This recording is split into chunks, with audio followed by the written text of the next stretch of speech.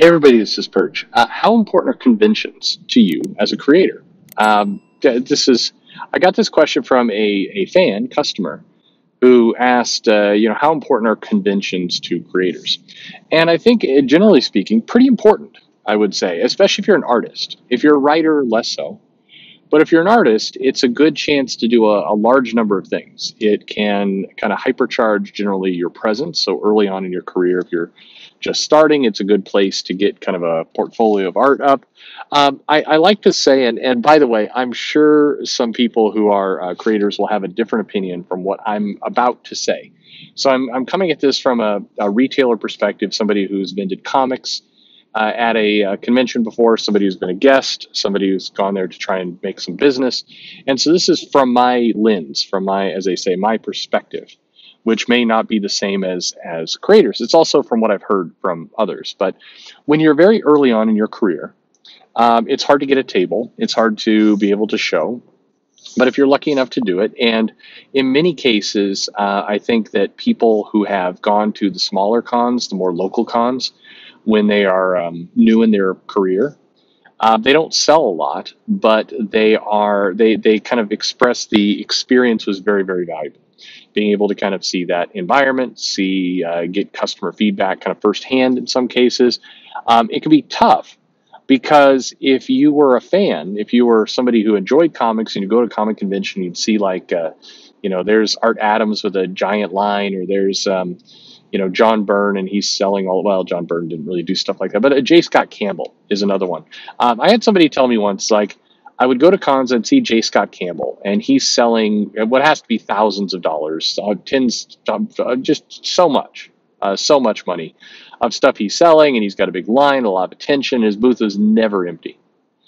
And then, I decided to break into comics, so I got a table, and I started a little local con, and, I'd get like one person, every 30 minutes. And it was very depressing. It's like, well, okay, one, you're talking about like J. Scott Campbell at New York City Comic Con or Emerald City Comic Con versus you at, the Puyallup Fair. And it's going to be it's going to be a major difference. You got to keep that ego in check. You don't expect J. Scott Campbell like numbers. In fact, don't even fantasize about, but I don't expect a lot of, but what if there was just some amazing thing that happened and suddenly my table was the talk of the town? It's not going to happen, and you're just going to depress yourself, and you're going to miss out on the good learnings when you're first getting into a convention. And the learnings are, a different type of networking, not networking to kind of suck up to different editors or writers, but just teaching you how to talk. And that sounds weird. I guess the best way to put it is I met lots of different creators and editors, people in comics over the years, and you could tell the ones that are just very awkward around people. You need to develop a good kind of cadence of being able to kind of say, to strangers, hey, how you doing? Here's some of what I've got. What do you like reading? Kind of this good back and forth. I have watched fairly early artists in their careers manage their table, knowing that they're not going to get a J. Scott Campbell audience at their table, but basically be able to, use that time to build up an audience. One very smart, and I can't remember her name. It kills me, but she basically, knowing she wasn't going to get a lot of attention at the table, she had, certainly more of her work up there in almost a gallery format, so she could kind of present what she does. So if anything, it was almost a portfolio review for other people in comics who might be coming by. But also she had front and center a mailing list, like sign up here, and I'll send you a newsletter. I'll send you an email to all the people who sign up, telling you what I'm on. And it was very successful. I mean, it's like, and that was a very successful thing. It's like, come look at my booth, come look at my table. I've got some artwork up. Hey, you may not want to buy it, and I'm relatively new, so that's a lot of speculators are not going to buy stuff at that table. It's going to be people who truly like the art. But here's something free for you. The free was, hey, sign up for my little newsletter. I think she printed like little cards, like little half-page cards that had a tiny little like bit of her art and a website on there. And it was clever. And what happened, I saw her the next year, and she's like, yeah, I've got a mailing list of, over 2,000 people. And that's that is good. That's gold. You can start to direct those people to your project. So when you're starting out, it's more about kind of getting your name out there, getting some recognition, and learning how to talk. And part of the deal is, learning, and here's this word that everybody hates, learning good customer service, learning how to, when somebody comes up to go, hey, what do you, you don't seem interested in buying something, but what are you interested in? What kind of stuff do you read? Oh, tell me about what you're liking. I've watched people very effectively at the con strike up conversations, people walking by like, hey, who are the artists you're really into? And basically it's like free market research. People are just coming up and saying, here's what I like to read. Here's what I like to read. And it made the person smarter who was there. And so I think definitely if you're a creator, I've heard creators at times go, well, I don't want to go to the smaller shows early in my career because then I'll be pigeonholed as a small artist. And that is absurd. That's just, get that out of your head. That's a stupid way of thinking. It is, you need the practice. You need to be able to get, your style down. And again, it's about giving you a couple like secret weapons in your arsenal beyond your art or your writing or whatever it happens to be. It's about, if you can be the artist who can come in and you've got a good style, a little bit unique, fine. You don't have J. Scott Campbell skills, but you're a solid artist. And you can pick up a couple skills. Like you heard some from the interview with Jim Zup, which is an excellent interview. If you haven't heard that on this channel, go to the interviews playlist, go check that out. Great. He gave 2 interviews, both just filled with good information.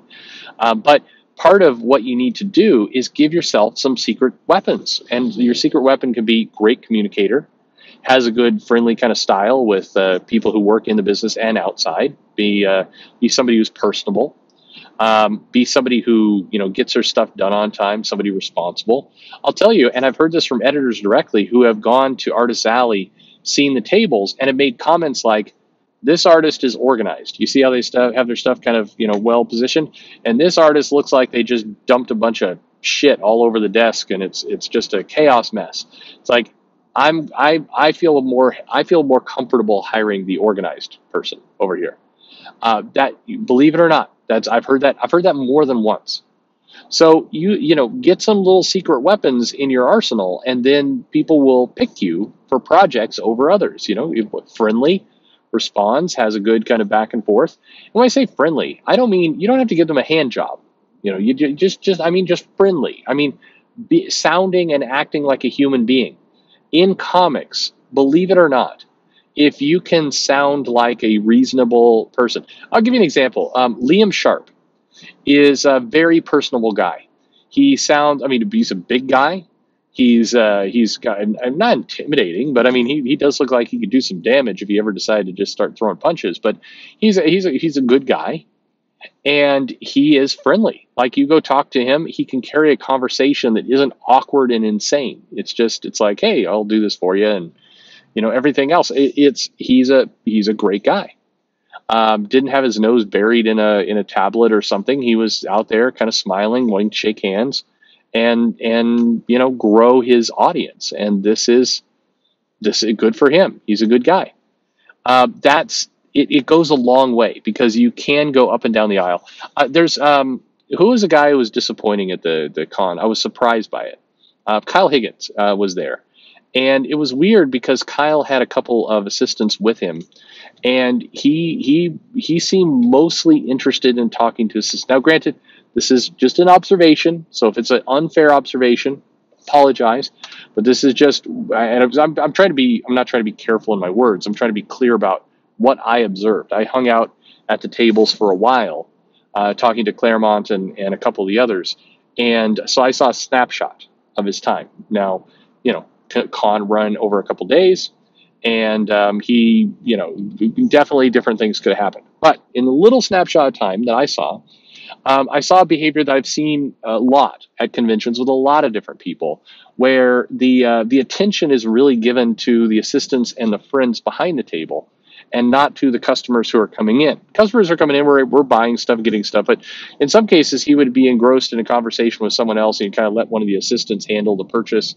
Or friend. I couldn't tell whether it was friends or assistants that were there. But anyway, it's about kind of learning those skills to engage. So I went way off track on this video talking about kind of newcomers to the cons. For people who are not newcomers, who are, who have been there a while, then yeah, it's where you sell some art. You can be J. Scott Campbell. You can make tens of thousands or more of cash at these cons, and it's good financially, certainly as an artist. Now as a writer, it's still valuable, but a little bit different. I think for a writer, you gotta, in some cases you could find a gimmick. That sounds wrong, but just find some thing that you're going to do, and you're going to be as part of you. What's a draw and the attraction to come talk to you, what are you going to do at the con? I think a lot of writers don't really have a good plan in mind for what that might be, and so they show up to the con and they kind of wander a little bit, and then they're like, you know what I could use? I could use some alcohol and maybe some weed, and maybe some meth, whatever it happens to be, and they head off in that direction, and then that's a lot less. Well, that gets to those other videos I made about behavior at the cons. But generally speaking, yeah, I mean, if you're a creator, I think the cons is an important part of your business. And if nothing else, we've seen in this last year with COVID, many creators comment about how it's impacted their bottom line. And I actually think, and not to be Mr. Doom and Gloom here, but I actually think the true negative impact to the bottom line hasn't been felt yet. People are seeing it as hey, I wasn't able to go to cons last year, and I made less money. It's like, but you also made less promotion for yourself. And so I think a lot of people, they're going to be reset a little bit. I think there's been, to some of the early cons that have opened up, it's like people are so relieved to be getting back to a convention that they're spending more money than they should have. So it looks like business is up. But my prediction here in the next year to year and a half is that we're going to see business go down, because it's this delay is going to cause some interesting effects in people, and we'll see how that all goes. We still may get into very much a demand kind of buyer's market for a lot of this stuff, but I do think there's I've just seen so many creators get better over time at how they do the cons, how they run their table, how they run their business, and you see them kind of gaining experience, gaining practice. And this year, I think, is going to turn a lot of people backward, but we'll see. Anyway, there you go. Answer to your question, and that's what you get out of cons. Thanks for listening.